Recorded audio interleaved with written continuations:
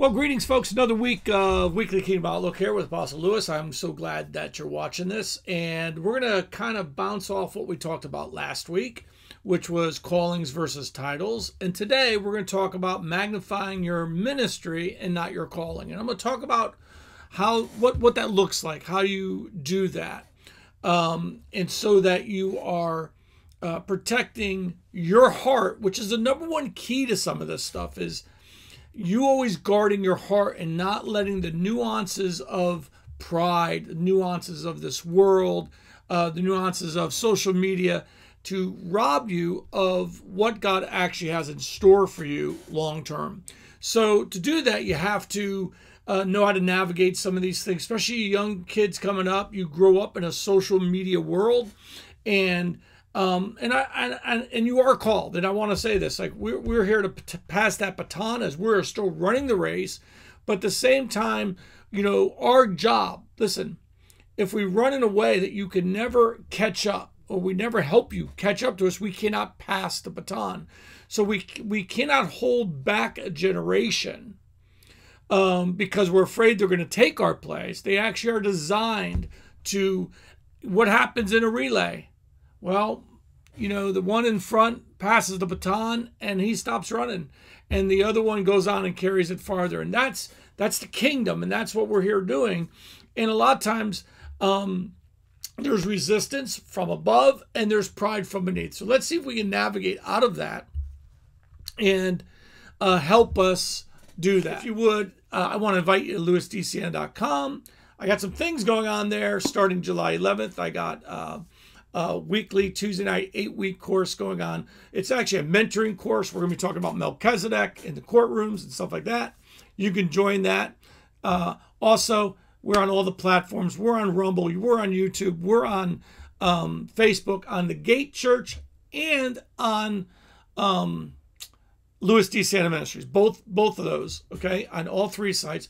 Plus, you can download on the app stores the Gate Church of Jacksonville app, and you'll get all these videos. They're all right at your hand and stuff like that. So, and would you do me a favor? Would you subscribe to our channel? It really helps us out. We're trying to build up those algorithms.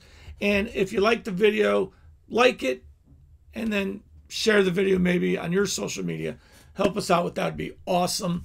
We are trying to expand our footprint, and it helps with the algorithms. And if you believe it's something good, if you like the video, maybe it's good for somebody else, and it will help them. So great if you could do that for us. So I'm titling this one, Magnifying Your Ministry, Not Your Calling, because I feel that sometimes many people are trying to magnify. Now, you do this subtly. I'm going to tell you how they do this subtly. You know, if you do this, you're not really a prophet. What they're saying is, I'm a prophet, and I don't do those things. And let me explain how you magnify your ministry, not your calling. If your whole thing is for everyone to know you're an apostle, that you're a prophet, that you're a teacher, a pastor, whatever, if that's your goal, they need to know. They need to know I'm an apostle. I find that you don't actually have to share that. I don't have that on my business cards, wherever my business cards are at. Here's one of my business cards. I don't have anywhere on my business cards do I put Apostle Lewis. And the reason for that is I don't promote my calling. It's not what I'm promoting. It's not what I'm going to magnify. My calling is as an apostle, but my ministry is what I rather magnify. So this becomes a problem when you feel like people didn't recognize you. I've watched prophets who they give a word and the church didn't receive their word, and they're upset because didn't they know I was a prophet? And the problem with that is saying you're a prophet and having wrong words isn't going to help you. Saying you're not saying you're a prophet and having an on word is going to magnify your ministry. And you know, when we were growing up in the Lord, I pursued being, you know, I was with a spiritual father and a mother really from 94 until 2004, 10 years. But when I got ordained in, you know, New Year's Eve on 2002 and New Year's Day, because we went over into the night, until this January 1st, 2003, when I got ordained, that was when I was allowed to say I was a prophet. Now I'm going to give you a couple instances. I never introduced myself as an apostle or prophet. I just don't. It's uncomfortable for me, and this might have part of my personality, but I also feel when I met Bill Johnson, Bill didn't say, hi, I'm Apostle Bill. He didn't even say, I'm Pastor Bill. You know, and when I met him, I said, hey, my name is Lewis. I think sometimes we want people to know our calling. And I want to tell you that that's not really what you want people to know, even though you think it's going to open doors for you. It's not. It might open doors, but those doors that are going to open up to you are going to be people that are going to be flattering. They're not going to really be a substance you're looking for. It's not going to be actually what you want to push forward into. So I want to tell you the differences of that. Now, I'm going to tell you a funny story. When I got ordained, I was still doing the School of Prophets at Randy. I'm an ordained prophet. I don't introduce myself as a prophet and at all, but we were using facilities of another church on Tuesday nights for the School of Prophets. Randy was in charge. I was the co-teacher with Randy. And this pastor would come in, and he was now an apostle because he was going out. And when he'd walk in, he'd say, hi, Lou. And I'd say, let's just call him Joe. Hi, Joe. And he didn't say, you go, hey, how you doing? Hey, Lou, how you doing? I go, hey, Joe, how you doing? So I'm having lunch with Randy about 2 weeks later, and Randy goes, Joe's upset with you. And I said, what about? And he said, you didn't call him apostle when you greeted him when he came in 2 weeks ago. I said, really? I said, well, he didn't greet me as prophet. And Randy went, Lou. And when you know me, Randy, I don't play that religious stuff. And Randy knew, like, this is not going to go good. So next week, sure enough, I told you, tell him to call me prophet. When he greets me, he calls me by prophet. I'll call him by apostle. What he sows, let him reap it. I don't need him to call me prophet. But if he needs people to call them by that, then show that same respect to other people then. I am an antagonizer of dead religion. And I am, because that's just religious to me. And so sure enough, the next time he came in, he goes, hey, Lou. And I go, hey, Joe. And Randy's sitting right there. And Randy just shook his head. And if you need people to greet you as apostle, as prophet, as whatever, why? Well, they need to have a sign of respect. For who? Here's what I tell people. They go, what should I call you? Lewis is really good. However, if calling me Lewis somehow causes you to lose honor for who I am, then call me pastor, call me apostle, do what you need to do for you, but I don't need it. But if it helps you to maintain reverence of the ministry or of the anointing, that's fine. If I told you, I called last video, I said I called Bill Sir. I called Randy, my spiritual father, I called him Pops and Papa and Pops. And, he was my spiritual father. And Kathy Letcher's wife, who was an ordained prophet, I called her Kathy. I didn't walk into her house and go, hey, prophets. I didn't do that. Me and my wife didn't do that. We don't do that in our own house.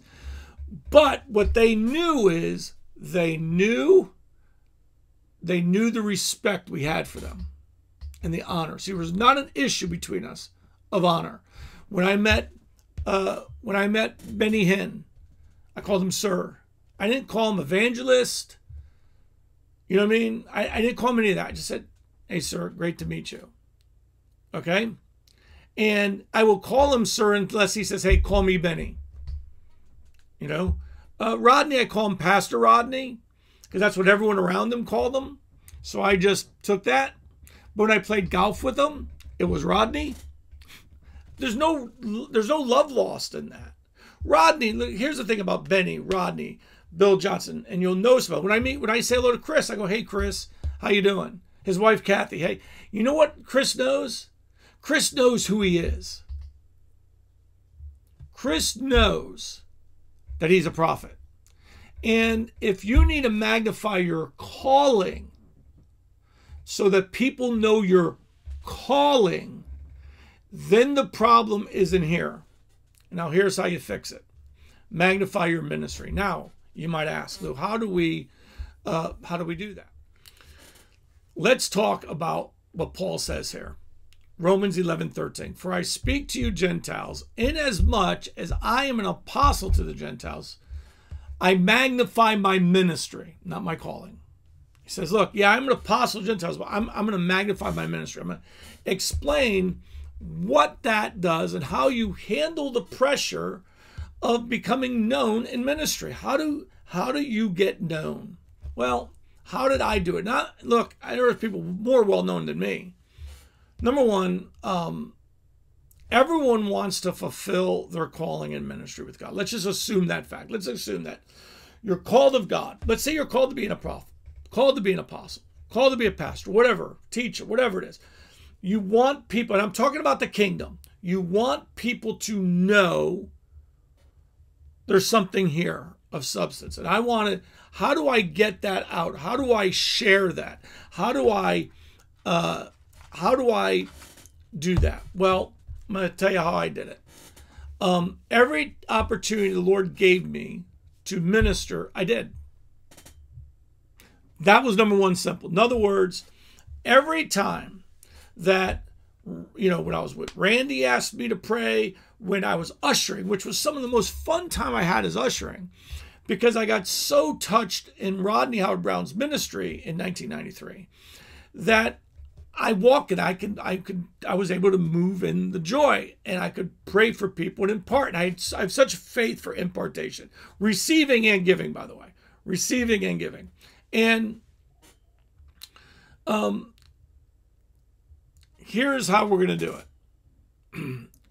Number one, it is right and righteous to desire to bear fruit for our Father, Son, and Holy Spirit. It is absolutely 100% righteous and just that we sit there and say, you saved our lives, and all I want to do the rest of my life is bear fruit for you and your kingdom. And that is a godly thing. That is that's what Jesus came to do. Jesus says, I've come to fulfill the will of my Father. And so that's what we're here to do. There is nothing evil about that. And listen to me, don't let anyone kill that fire. Okay? Do not let anyone kill the fire of it. Because I've had people sit there and my call to preach, I had someone once say, it's a preacher's itch. And I was very young in the Lord, and I found out I was called about 6-7 months into being saved back in 1990. Around June 20th, 1990 was the first time I preached. So I've been preaching 33 years. And it was my father-in-law said, man, there's a calling of God in your life. He was a pastor, and he said, there's a call of God in your life. And he said, you need to go ahead and preach in a couple weeks. And that's how I started preaching. Crazy, isn't it? Just absolutely insane that way. And so what I don't want you to do is feel that you have to tell everyone you're called to preach, because that's not what I did. Matter of fact, folks, I only preached like once or twice a year because I was still in air traffic control. I was so wet behind the ears. I didn't feel I was ready. Okay. And when God called me to be a prophet, I didn't tell anybody, including my wife. I didn't tell anybody. And then, to my wife's amazement and mine, every time we went to a prophetic meeting, we were prophesied over and over and over and over again about my calling in the Lord. Okay? So you don't need to do it. Here's what I'll tell you. I didn't tell everyone I was called to be a prophet. The prophets decreed it. I didn't have to. And I feel sometimes there's so much pressure on young ministers today to, they got on their Facebook page, Apostle so-and-so and Prophet so-and-so. There's such an absolute need for so many young people today to by the way, let me explain this to you, but to everyone to know what their calling is. And let me tell you something.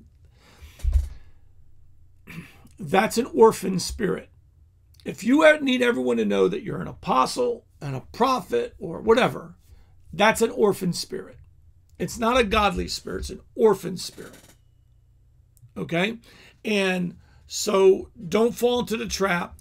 Who you are is in Christ. Your calling is also in Christ. but your identity. My identity is not an apostle. My identity is as a son. And I get that through the blood of Jesus, the fellowship of the Holy Spirit, the Word of God, the fellowship of Jesus, the love of the Father. And I don't get that through doing. I get that through being with Him. All right? If you need to magnify that you're a prophet, let everyone know that you're a prophet. You know, and I don't mean, well, there's ways that people could do this that is to let you know this was from a prophet. Okay, now, I think I talked about it really needs to be someone from the fivefold that ordains you and not just you saying you're a prophet. That would really help there, okay? Because I think sometimes we just self-call ourselves, all right? But let's do this by the Spirit. We are to magnify our ministry, not our calling. And when we try to magnify our calling, we're trying to be known. Expert, you see this in the media, expert this, expert that, right? But if we spend time with the Holy Spirit, Jesus and the Father, our fruit will actually come forth. Okay? Fruit will actually come forth, and it will magnify, it will literally magnify our ministry. Okay? So here's how you here's a couple of scriptures I want to give you, okay? And I really do want to give you these, and it's Galatians 6:9 says, "And let us not grow weary while doing good, for in due season we shall reap if we do not lose heart." And another one's very similar, "Therefore humble yourselves under the mighty hand of God, that He may exalt you in due time." Humble yourself, He'll do the exalting. You don't grow weary, just keep being faithful, and in due time it'll reap. It'll come to fruition. So for me, I ushered, and folks, I ushered, and I knew I was called to preach. I knew all that in my heart, and sometimes I would sit there and say, "Lord, when?" But I would never exalt myself, because number one, I lean the other way, where some people will rather exalt themselves and have to dial it back. I lean the other way, where I'm an introvert, I'm shy. And so, believe it or not, and so I've had to give up who I was for who He is and go, I can't afford that. But I've had to push myself out of that shyness, okay, to voice what I have, knowing that what God's given me is valuable and being willing to stand up to it, okay? But if we abide with Him, in John 15:7 says, "If you abide in me and my words abide in you, you will ask whatever you desire, and it shall be done for you. By this my Father is glorified, that you bear much fruit. You will be my disciples." Now, I want to tell you something. How do you magnify your ministry? I prophesied. So let me tell you how I magnify my ministry. I'm in a meeting. The leader of the meeting has had Rodney Howard-Browne in that night to speak. The leader of the meeting said, "Lou, would you go up and take up an offering for him and then pray for him?" I said, okay. Went up and took up the offering. Then I said, "Stretch forth your hands. We're going to pray for Rodney." And so then I laid my hands on Rodney and I prayed. But when I pray, I prophesied. And I prophesied over Rodney. Now, I know the fear of that is that Rodney will either go, "That is not of God," because Rodney will do that. So will Benny Hinn. "It's not of God, try again." Rodney thanked me and went up to the man who invited me. He told me this later, did not do it in front of me. He said, Rodney said, "Oh my God, that guy is so called to the ministry. He's so called of God." See, I didn't have to magnify my calling. The Lord did. How did I do that? I was just doing what God has called me to do, which is to minister, to prophesy, to lay hands on the sick. If you do this, your ministry gets called. Look, them calling me apostle is not going to make the power flow as much. You go, why? Well, they might call me an apostle because I desire it, but not because they believe it. Do you understand the difference? Honor is important, so don't get me wrong. But if I'm demanding it, is it really honor? See, if you demand honor, honor loses its value, because honor is something in the heart Flattery is with the lips. Okay? Honor is something that comes from deep within, where I go, I recognize your value, who you are, and I honor that in you.